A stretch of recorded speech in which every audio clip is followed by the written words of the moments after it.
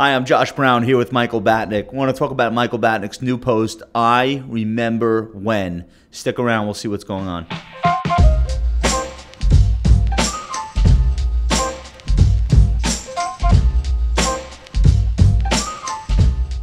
Michael, when you told me about your idea for this post, I loved it because I've had 1,000, maybe 10,000 conversations with people and talking about the market, their portfolio, clients, prospective clients, and almost everyone brings up something from their formative first 10 years of investing.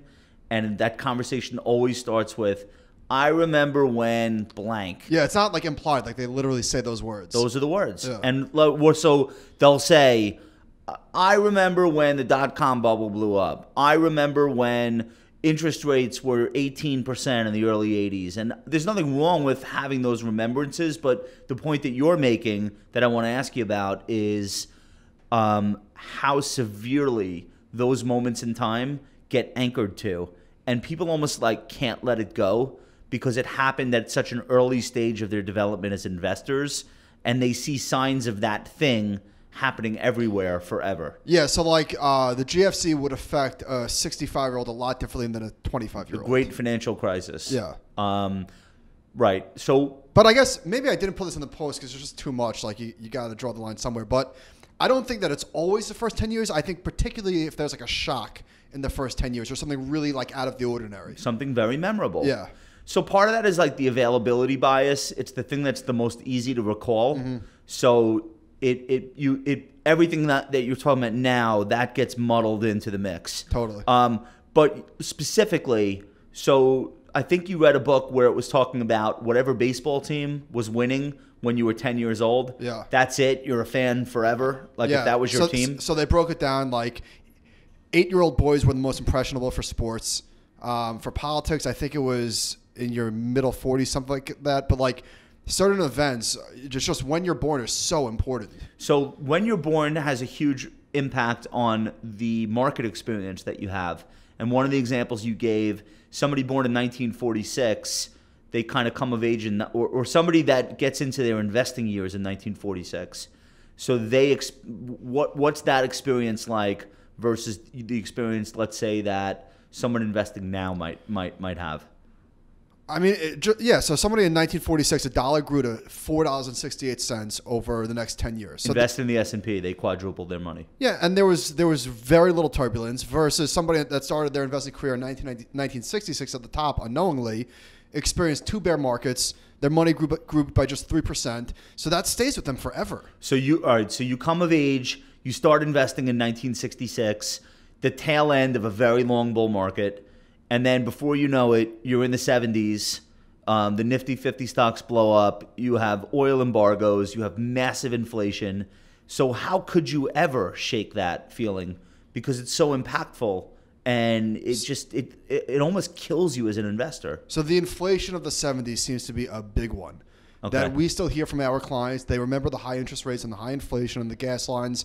And Neil Kashkaria was recently asked about how the GFC left scars. He said, actually, it was the scars from the 70s that might be more a bigger driver of like decision making. So in the late 1970s, so there was a 3.5-year period where gold was up 700%.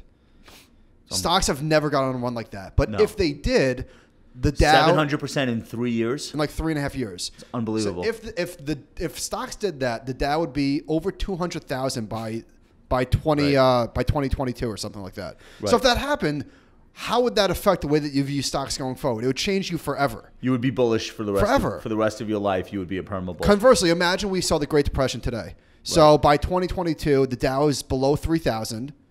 Would it matter what happened next?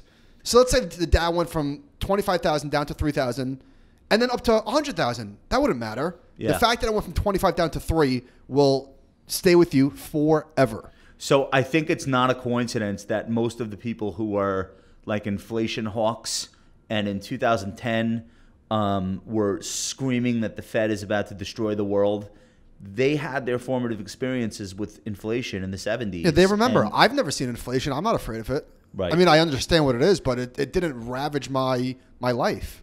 Right. So as I was reading your post, I was thinking about my own experience. So I got into the industry in the late 90s. The first thing I saw was the dot-com boom and bust. That is literally imprinted on my life. I don't think that I will ever see a market again where I don't have those feelings from what I witnessed, because that was formative for me to watch an insane amount of money be made in one year, and then the next year see it all taken back.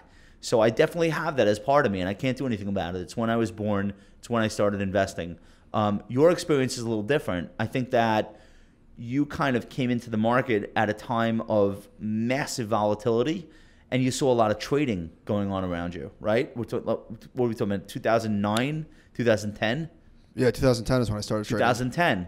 So what was going on then is nobody believed that there was any uptrend. The first things that I was buying was FAZ, the 3x short bear, the bank stocks. Right. And why were you buying it? Because everyone else was. No, but they were going up. Yeah. And I was shorting them with triple leverage. And I was like, what the hell's going on? I thought banks were going to... Right. So, all right. So now think about an investor who started within the last 10 years. Their formative experience is pretty much a joyride. Yep. With the exception of 2011 and then some sparse moments sprinkled throughout, and then this year, they really have not experienced anything approaching average volatility. Forget about high volatility. It hasn't been a feature of the market.